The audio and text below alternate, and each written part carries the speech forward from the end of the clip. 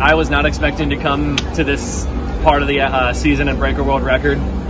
So to do it on the first meet is pretty crazy, and I'm just really excited to see what's next for the team. I was not expecting to come in and be in this good a shape, honestly. I took a few weeks off after our Olympic trials, and we trained hard, but not the hardest we've trained, so I don't really know how this happened, honestly. I mean, I'm in good shape, I guess. I love this place, obviously. It invokes some good swimming for me. Yeah, in 2019, it was my first time representing the United States here, and that was an honor. So to be able to have the U.S. get the world record back to the U.S. with 100 back is awesome. We have a great history of backstrokers, so that's really, really cool.